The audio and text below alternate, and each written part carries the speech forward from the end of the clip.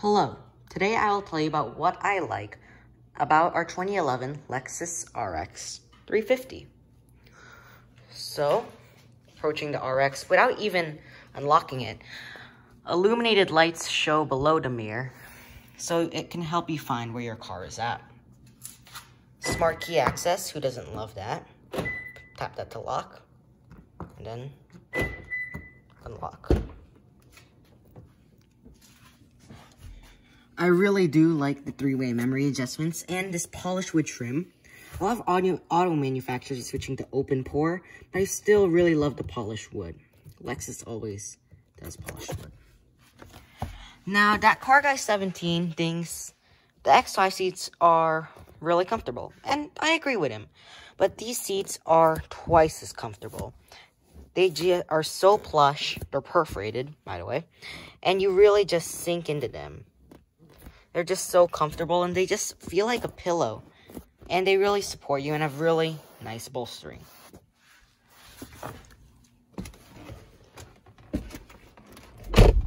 Now, I really like the materials in the RX. Soft touch, and this leather, which is really nice. A pull-out door bin. And everything is just really soft touch. I really do like the two-tone that Lexus does here. I also really love the steering wheel here. Half wood, half leather, polished wood. The headliner is some sort of suede, which the X5, I don't know, is some sort of vinyl. Here is the gear shifter, wood, of course. And of course, we'll just turn on the ignition.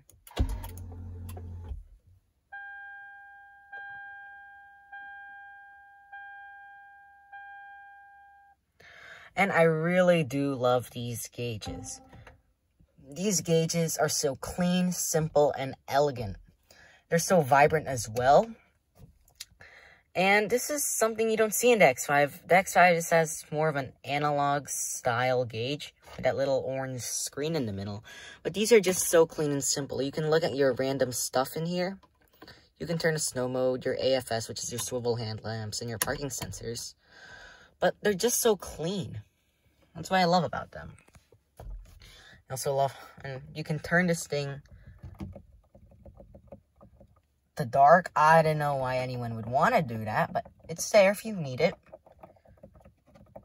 I do also love the infotainment system Lexus offers.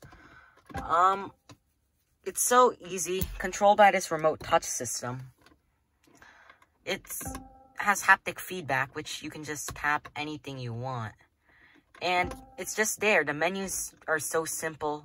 You just have a click and you're there. I'm not so sure about the touchpad now. I've never tried it, so I don't have any experience in it. But yeah, this infotainment system was one of the best at the time. And it still does a really good job for today. Really nice illuminated lighting up here. This clock, which is really 90s. You also have cooled seats, which I don't think the X5 ever did have as an option. Wood on this cup holders right here. And of course the sunroof, which you can never, ever disregard. Oh, and I love the horn. It's so sensitive.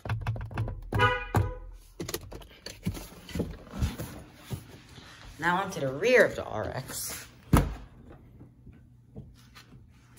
I do like how these seats recline. I know a lot of SUVs do that. I do really like these wood cup holders here. They switched it to plastic in the refresh in 2013. A huge storage compartment. And I really like the 40-20-40 split. That means each seat can individually fold down. So if you want to fold that seat down, go ahead. You want to fold that seat? Want to fold this seat? Go ahead. And I think that concludes about what I love, or like, about our 2011 Lexus RX 350. Thank you and bye.